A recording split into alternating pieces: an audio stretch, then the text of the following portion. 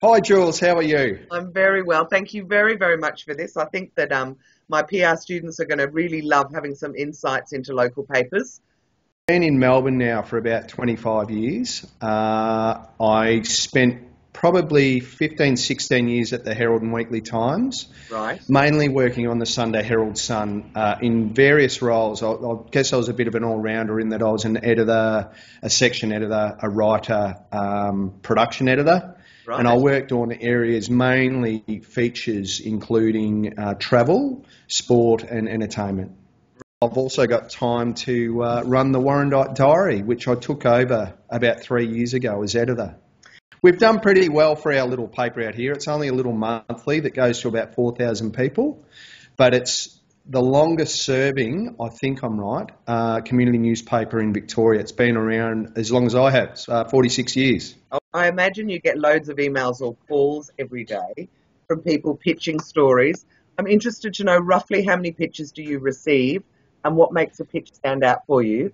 The Diary is a monthly paper. I probably get, look, anywhere from 10 to 15 a week Right. pitches for various things, and that can be, it's quite broad. It can be anything to do with sport, Yep. up to a community service club, or something from council perhaps, and just the general public wanting to let me know on something that's terrific that's happened or something bad that's happened, which can Right. happen out here.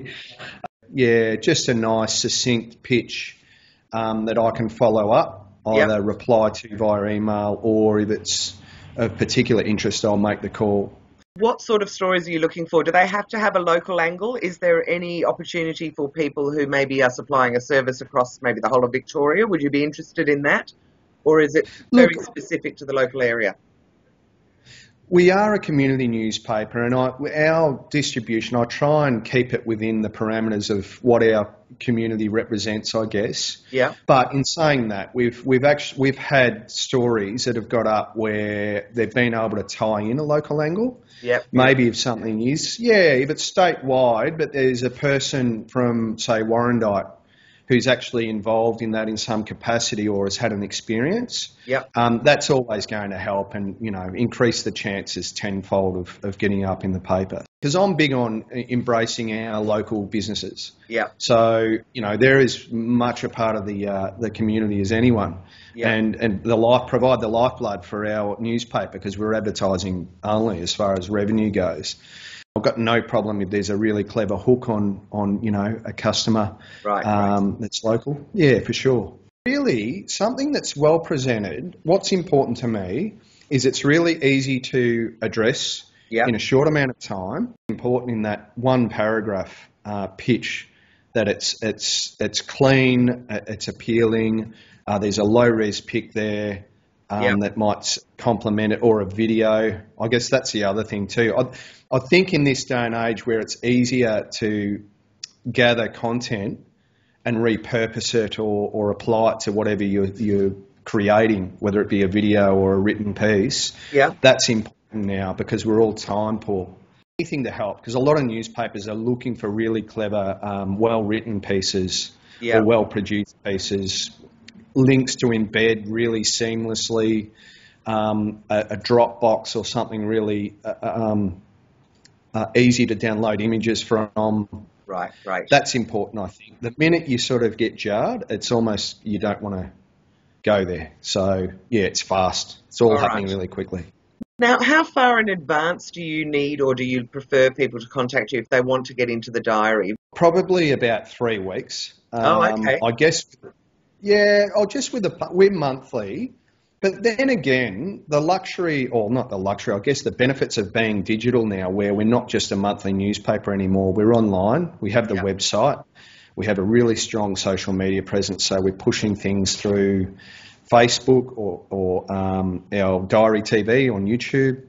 So there's a bit of scope now. We can get things up instantaneously too, Yeah, even though which we're is great. monthly.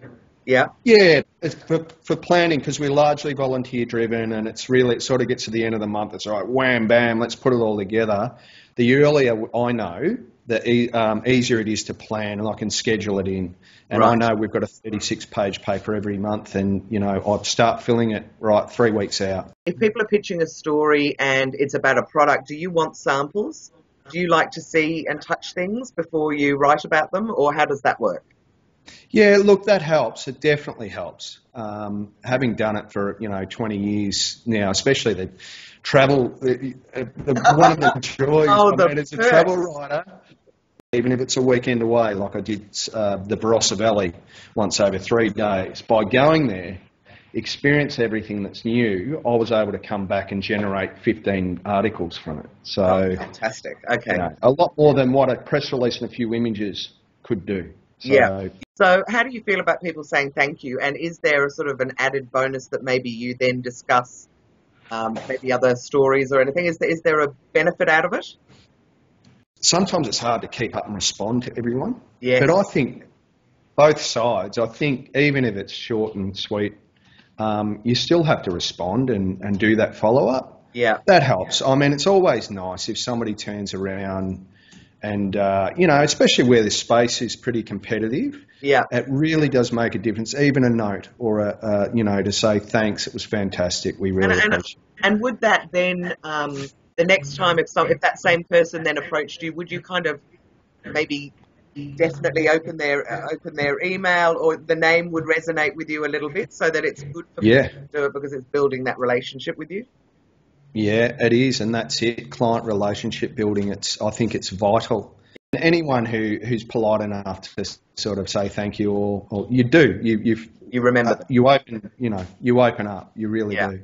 One of the biggest tips I can offer, and it goes to anyone who's getting into publicity, PR, journalism, it's to look at what's out there, the tools and the technology are out there. So upskill. Right. Really have a look at becoming that all-rounder you can write a story, you can take a photo, you know how to upload, you can blog, you can push through social media, you know how to report on social media. Video, really important. 80% of the content we consume now is video. And we've got Diary TV, so great. A YouTube channel, and we push it through, and we get, we did a little thing on these alpacas got lost the other day, and they're all standing at a bus stop. Oh, and so cute. It looked like they were catching the bus, so we got a photo, ran a story, and then we did a video, and it just, it was fun. Oh. Yeah, so video is definitely important. And if you've got an audio file too for podcasting, that's another area that's growing. Yeah, for sure. Okay, great. Well, listen, thank you very, very much for your time, Scott. You've been fantastic, and I'm sure all your insights are going to be really useful for people. And I really appreciate it. Thank you, Jules. Always lovely to talk to a pro like you.